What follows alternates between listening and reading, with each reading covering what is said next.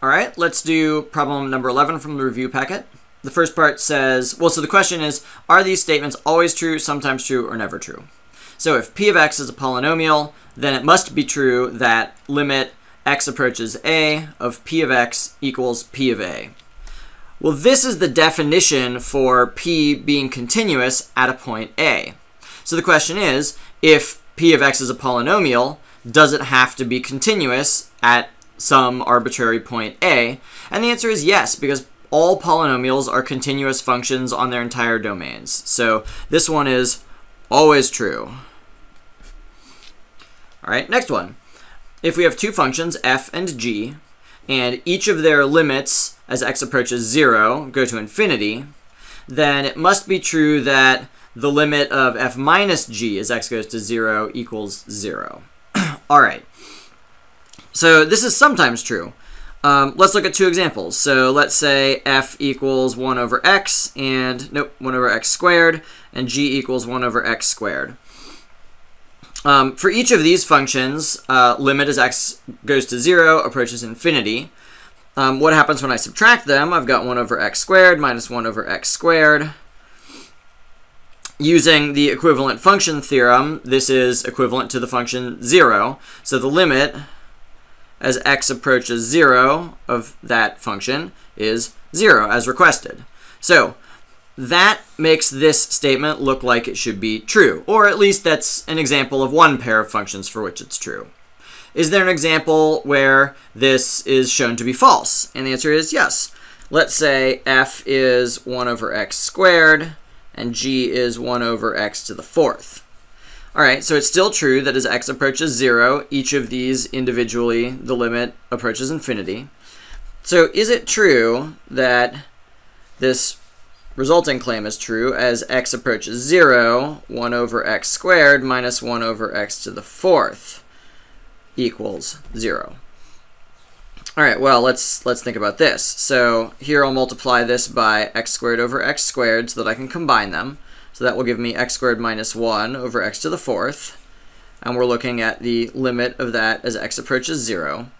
So what is this limit going to be? It seems like as x approaches 0, this is approaching 0 very quickly.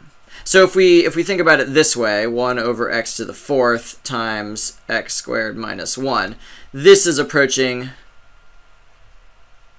infinity very quickly. All right, on the other hand, when we evaluate this section, this part of the limit is approaching -1. So to me, that implies, again, that we have a sort of vertical asymptote here. If you think about the left hand and the right hand limits, when x approaches 0 from the left, these terms are going to be positive, and this term is going to be negative, so overall the values will be negative. When x approaches 0 from the positive side, this will be positive, and again, this will be negative. So the overall value of this expression should be negative. So because this is approaching infinity very quickly, but the overall value is negative, that implies to me that we've got a vertical asymptote, and so the overall limit here should be -infinity, not 0. So we've got two different examples, one for which the difference of the functions, the limit does equal 0, and another where it doesn't equal 0. All right, the next claim is that if the limit as x approaches infinity of a function f equals 7, then that function must have a horizontal asymptote at y equals 7. This one is true all the time because of how we define horizontal asymptote. This is exactly what it means to have a horizontal asymptote, that as the x values approach infinity or -infinity, the difference between our function and the number 7 is going to get smaller and smaller. So in other words, the function approaches the y value 7. So this one is true all the time. All right, what about this? If we have a function f that is continuous at a value x equals a, then it must also be true that the absolute value of f is continuous at that function. So this is true always, and I can give you a very direct proof that that's the case. Let's rewrite what this actually means if f is continuous at a. So if that's true, we're claiming that limit x approaches a of f of x equals f of a. This is the definition of what it means to be continuous at a point. So we're claiming if this is true, is it also true that limit x approaches a of the absolute value of f of x equals the absolute value of f of a? Because this is what it would mean for absolute value f to be continuous at a point a. So does this statement really imply that that one's true? Well, let's rewrite this one. So the absolute value, so here we've got an outer function and an inner function. We've got absolute value as the outer function, and we have f as the inner function.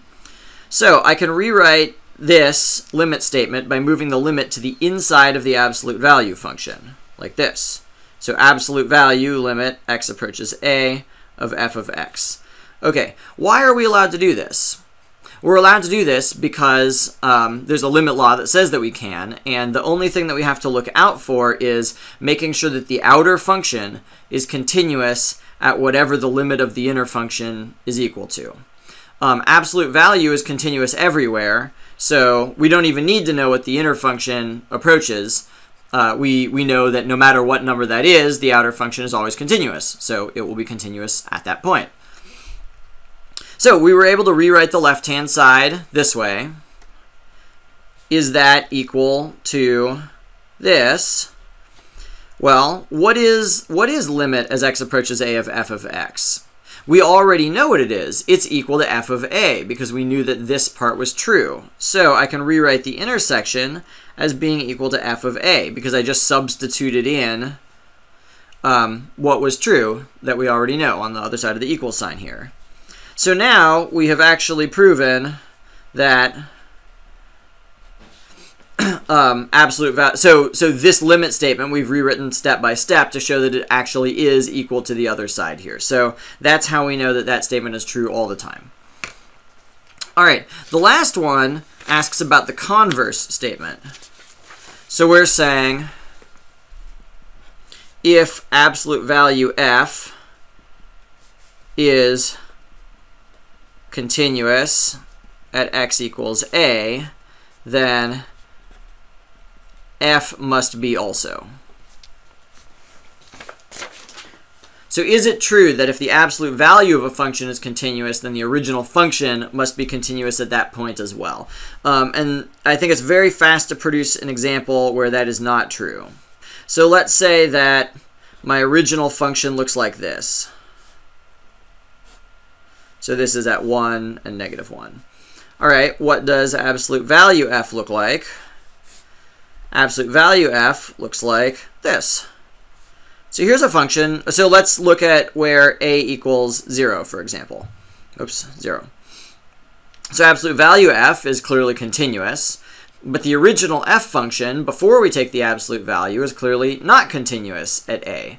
So this is a great example that shows that this statement is not true all the time. It is, of course, true sometimes, though. Like I could have this. Like any continuous positive function for f is going to be unchanged when you take the absolute value of it. And so in that case, the absolute value being continuous also means that the original function was continuous as well. So it's true sometimes, but it's not true all the time.